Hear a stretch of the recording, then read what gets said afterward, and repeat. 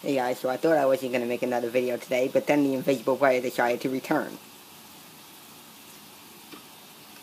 So, I don't know, I've never seen this, and I can't, I don't really know this team that well. I can't tell you, I can't figure out who it is, but it's probably a midfielder. And he's playing, but he's just not there.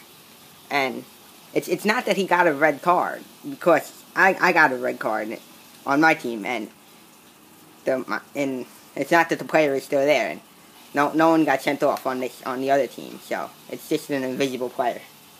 So I'll see you guys in the next video if he doesn't decide to return again.